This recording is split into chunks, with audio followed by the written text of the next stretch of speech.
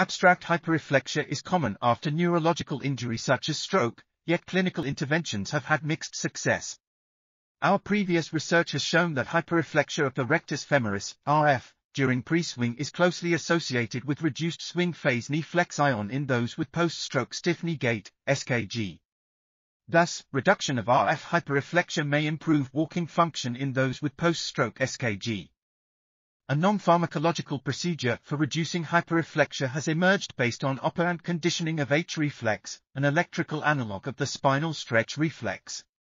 It is currently unknown whether operant conditioning can be applied to the RF. This feasibility study trained 7 participants, 5 neurologically intact, 2 post-stroke, to down-condition the RF Hreflex using visual feedback. We found an overall decrease in average RF Hreflex amplitude among all 7 participants, 44% drop, p less than 0.001, paired t-test, of which the post-stroke individuals contributed, 49% drop. This article was authored by Kyoungsoon Kim, Tunc Akbas, Robert Lee, and others. We are RTCLTV, links in the description below.